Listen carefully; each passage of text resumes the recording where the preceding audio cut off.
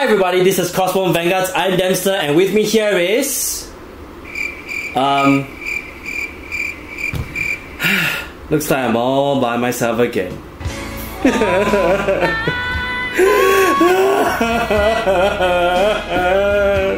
Okay, so this is the clan booster for Bermuda Triangle, as you can see here at the front. Okay, so the title of this booster is Shukufuku no Utahime. In English, it is called Blessing of Divas. Just a quick note, for those of you who have been following Bermuda Triangle, you realize that every single one of their boosters have the word Divas in it. So starting from EBO2, we had Vanguard of Divas, and after that Divas Duet, and then Academy of Divas, and now finally Blessing of Divas. So, so the front cover here, as you can see, this is Loris, which will be the GR for this with this set. So let's take a look at around at the sides. So at the side here we've got some of the information. So it says here we've got one GR, which will be Loris, as well as 5 different types of triple R, 7 double Rs, 14 rares, and 18 types of commons. In addition to that, we have new things here, which is the WSP, which stands for Wedding SP, which is the wedding art version of the SP of certain units in here, 13 types of them in total. SGR, Secret G Rare, which is only one. Kind of obvious what it is. and of course normal SPs, which there are a total of 13 types. So from what I know, this whole set, in one carton there's a total of 5 reprints for Olyvia in rare foil. So if you're lucky, you get one carton, and then you have 5 Olyvias, 4 of which you can play, but one you can sell it out for like 10,000 yen or something like that, I don't know. But anyway, rejoice people, we don't need to chase or kill for the GR anymore. So yeah, so let's take a look at the other side. The other side here, so we have some of the units that are displayed, that are featured in the set. So starting from the left, this is I can't remember full name, but this is Reindeer, and I believe this is Vert, as well as Coral and Pacifica. Woo! Okay, that was a mouthful. So the front, yes, it says yeah, Vanguard G 5th anniversary, and this contains a clan card of one of the 13 different kinds of wedding SPs. So if you get it, cool, good for you. Collect them all, 13 in total. So other information like the barcode and such and all. So like the previous clan boosters, this one has a total of 7 cards in each pack. And there are, I can't remember how many packs are there in total, 12? I don't remember. But 2 of which inside are confirmed R and above. So without further ado, let's just open it up. I'll just open one box first, so this one goes out of the way. Alright, so opening up, the first thing we'll see is the clan card. Over here I got what's her name? Lady, I don't know. But we'll get to it if we do get her. And at the back, it's the pink color Bermuda Triangle clan card. So it's in purple. I don't know why it's not in blue. The clan symbol, you know, whatever, you know. This is pretty cool. And then of course we have the card list. So if you want to keep track of what cards you want to get, what cards you're missing out, this is good for you. After that, I'll just go to the wiki page. Not sponsored, by the way, not sponsored. Alright, and then we have a sample deck recipe that you can try it out to own your opponents with. I believe this one is for Harmony, right? It doesn't really... Yeah, I think so, I'm not too sure, but you can give it a try if you have all the cards that you need, and just have fun with it. And of course, the difficulty of the clan, 3 out of 5 stars, etc, etc, you know, Harmony and all, Speaker becomes a grade 3 now, Loris, grade 4, etc. And more deck profiles, more deck recipes that you can try out. So I'll leave this one to you guys, in the meantime, just get out of the way. Alright, so this is the pack itself. It's got Loris on the front, it's really nice, really beautiful. She looks like Honoga for some reason. I don't know why I'm making all these kind of references, but yeah. So, oh, I just realized there's something written on top of the logo, which, let me read it. Tobikiri no shukufuku o anata ni. I hate to say this, but I'm not exactly too sure what it says, but it's something like some sort of a blessing to you. I'm not too sure what Tobikiri means, but some sort of blessing to you. So be blessed if you get a GR because it's damn rare. Alright, so at the back you have some of the information like it's already illustrated on the box itself. So blah blah blah blah blah blah. So I've got 2 boxes today, all by myself. So that means if I open up and I get anything cool, it's all mine for the taking. Just kidding. Alright, so let's do this. Am I gonna do another Diva magic again? Yeah, why not? So 1, 2, 3, yeah! Okay, I just fogged up the thing. Alright. Let's open it up.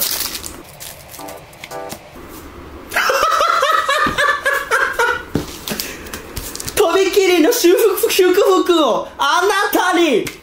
I got a G-Ray in the very first pack! Holy sh**!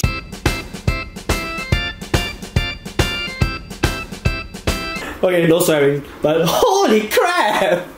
Okay, that was a first. Okay. Alright, let's carry on.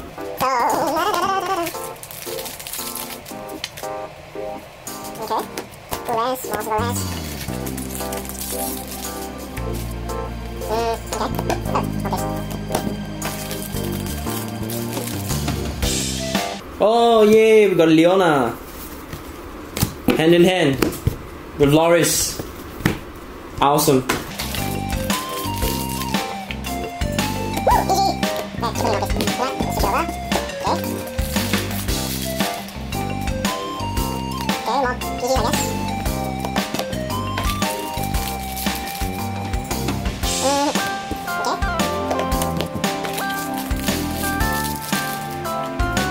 Oh wow, coral.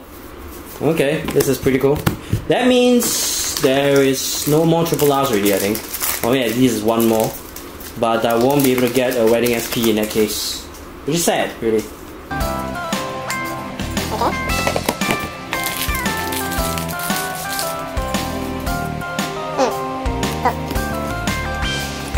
so lonely here, talking to myself, opening packs on my own. It really feels very, very lonely and awkward.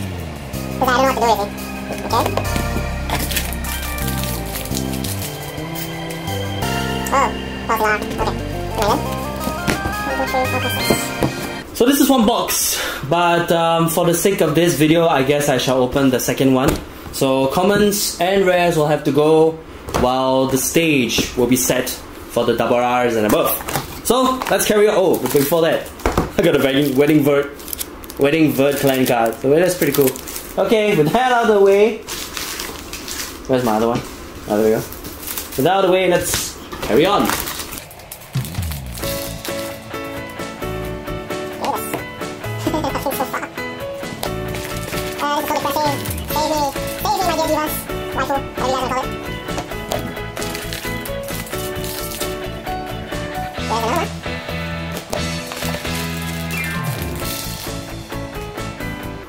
Oh!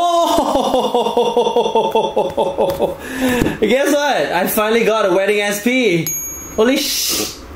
I need to stop saying that word. Holy crap! Alright, this will go here. I'll explain more later.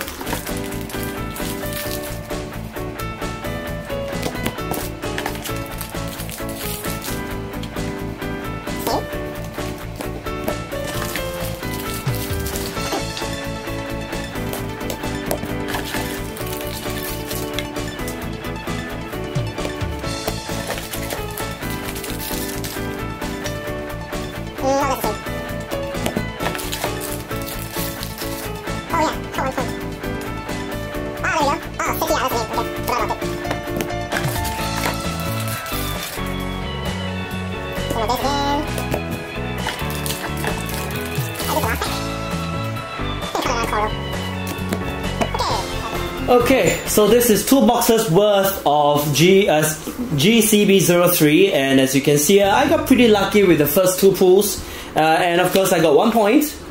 Hooray! But the points don't matter anymore because there's nothing left to exchange. So anyway, there are a few duplicates here and there, but we're gonna go through every single one of them in detail, what they do, and etc, etc. So alright, let's start with the very first one that I got, literally. So this one's, let's see, her name is Celebrate Voice Loris. So she's the GR for this this set, and she's a strike now. So of course she has the first harmony skill, and her X skill is a once per turn skill, GB2, counter blast 1, and turn 1 G unit face up. So choose up to the same number of rear guards on your field as the number of face up cards in the G zone, return them to hand, and during that turn this unit gets the auto skill. When this unit attacks a Vanguard, if your units are all in harmony state, choose up to 3 of your units during that turn plus 5k, and this unit gets 1 critical. So she's very similar to her original GB2 skill in a grade 3 form, except this is more reliant on harmony itself, because previously harmony works well both offensively and defensively, but this one just goes out all full on offensive, and it's not specific to just choosing rear guards. You can also choose her to add the 5k. So this is very, very offensive right now, which is good, because back then when I played the original harmony deck with not much boost just from that CB01 and the Fighters collection, there weren't really much finishers that I have against my opponents. Like, say for example, the only 2 cards I have with a double critical is Loris and Olyvia. So Olyvia, I only managed to find like 2 of it, so it's very hard for me to play one full set, and that kind of, you know, levels down my aggressiveness in terms of that. So anyway, let's move on to the next one. the only WSP that I got, which is pretty darn cool. So her name is Prism Image Sunshine Vert. So she's the first strike that has a limit break skill as well. So her skill is limit break, flip 1 Prism Image Sunshine Vert face up, and choose 3 cards from your hand and drop it. So when this, at the end of the battle, that this unit attacks a Vanguard, if you have a Prism Heart card, you may pay the cost. If you do, choose up to 2 of your rear guards with Prism in their names, bounce them back to hand, then put this unit to the G zone face up, and choose your choose a grade 3 Prism card from your hand and write it as stand. So this is like a pseudo restanding Vanguard thing, which is pretty cool because it ties in with her previous form, the normal Vert, which also does restanding in some sort of sense as a limit break skill as well. So that's pretty cool to see that all these familiar units are getting new boosts with similar but yet updated abilities, which is pretty cool. So the next one we have is hand in hand Leona. This is what Leon be like if it's a girl. Nah, just kidding. So she's a G Guardian. So when this unit, her skill is when this unit appears on a Guardian circle, choose up to 1 of your rear guards. Choose 1 of your rear guards, and you may return it back to your hand. If you do, choose 1 card from your hand, call it to a Guardian circle, and the unit called with and if the unit that's called with this effect is the same as the card that is returned from this effect, something like that, during a battle, that unit plus 5k shield. So she doesn't really plus 5k to herself, but rather the card that you bounce back and call. So I mean, you can have multiple copies of the same card in your hand, you bounce back 1 and you call another one out. It's okay, it doesn't really matter. What matters is that you can bounce back and then you call for extra, say 10k to 15k guard, 15k extra shield, which is very defensive as well. So you might want to play this in addition to Naja, which is the previous G Guardian back in FC 2016. So next, we have a card that's also very familiar. So her name is Frontier Master, right? No, Frontier Star Coral. Sorry, my bad. Frontier Star Coral. Anyway, her skill is it's an auto skill, counter blast 1 and turn up 1 G unit face up. So when this unit attacks, it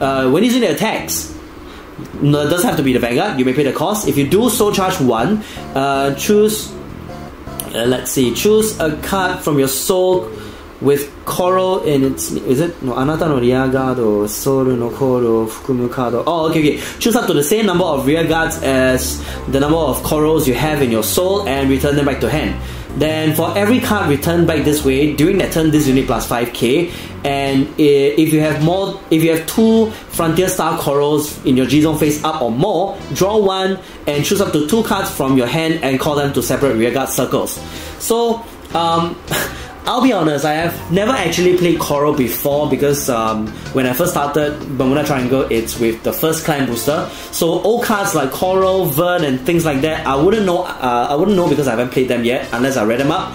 But I would believe that this is very good for field reinforcement and things like that, as well as soul charging. I believe there's something to do with the number of cards in your soul. I mean, it's not like Pale Moon, but something along those lines. I don't know where I'm going anyway.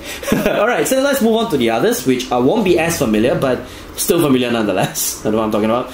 So anyway, this is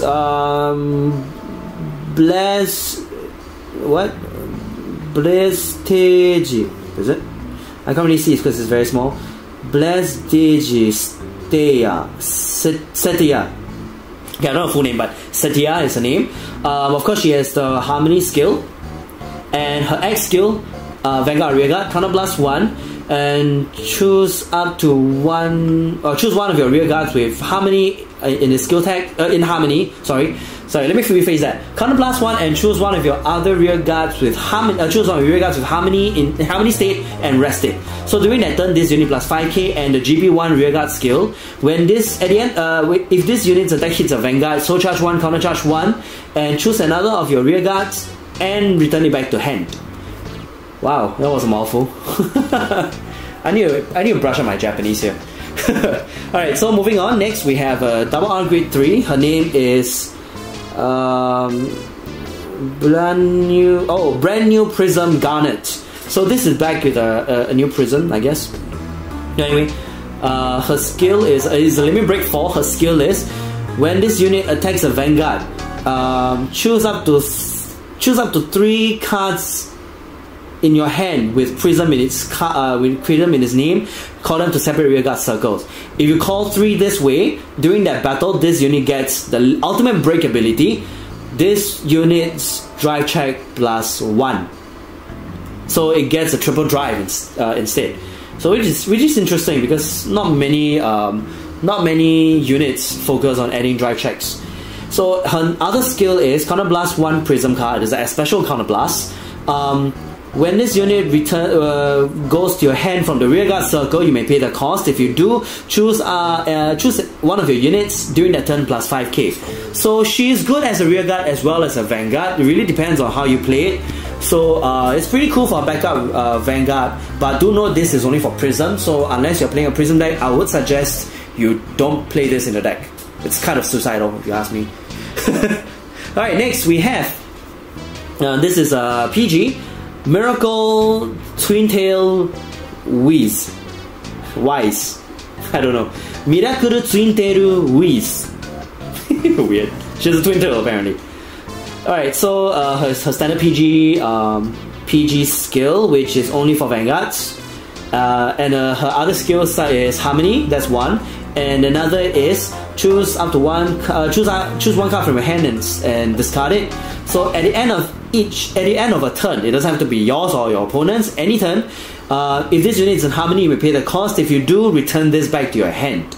So this is a good it's an interesting take on PGs with abilities that allow you to bounce back to your hand. So the last card we have here is Brilliant Ocean Eddy. So her name is Brilliant Ocean Eddy. No, I don't want to be saved. Get it? Alright, anyway.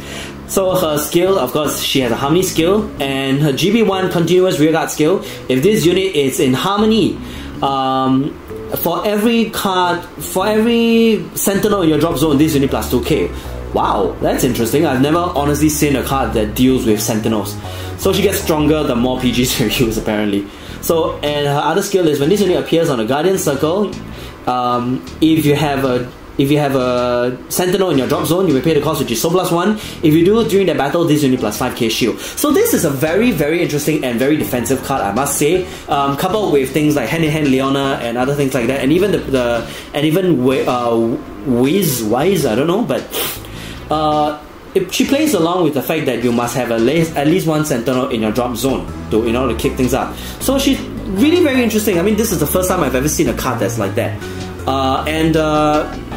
From what I realized, because this is not her continuous GB1 skill is not restricted to either your turn or your opponent's turn, so it can be activated anytime. So for example, if you have Pumo in your deck and your hand and use to guard it, and you can call one unit to the same column as Eddie, and she herself will get extra 2k, which makes her hard to hit as well. So that's really very interesting. So we've seen a lot of interesting boosts for this whole set. I'm honestly very hyped up because I've got 4 more boxes downstairs waiting for me. No, it's not just for me lah. So it's for Cap and Halim as well. So yeah, I'm very interested. I'm very intrigued as to what other cards will appear and what I can use to upgrade my deck even more. So who knows? Maybe in the future you'll see another Bermuda matchup with all these cards that are in that are boosted. And the good thing is, Loris doesn't require a same copy, so you can play her. You can play just one of her, and all hell will break loose. It's a bit unfortunate that I didn't get Olyvia in this boxes, but anyway, 1 point. Whatever. So anyway, that is all for this video. Thank you all for watching. If you like more of this, please give us lots of likes, lots of likes, especially if you're into Bermuda Triangle. I'm pretty sure this is for you. So do subscribe to us for more card fights and more Crossbone Vanguards, more shenanigans from us like this, and lots of random unfunny jokes which we think are funny but actually not very funny. But anyway, at the same time, do follow us on our socials as well. We are on Twitter at CrossboneVGS, we are on Facebook at Crossbone Vanguards, and our blog at CrossboneVanguards.wordpress.com. So there you'll see things that are not found in this video, things like deck profiles, event coverages, and so on and so forth. And of course, we have a Patreon page as well. So if you feel that you want to give us more support than you're already giving, so you can go over and check it out and see what perks we have for you, and you can pledge some money for us and we will give you back. We really want to thank you for supporting us. So the Patreon page is just as much as it is for you as it is for us. So go over and check it out and see what other cool things that we have in store for you. And as such, thank you all for watching while I've tried to find more companions to pull into the Bermuda Triangle. So in the meantime, thank you all for watching, and we'll see you in the next video. Bye!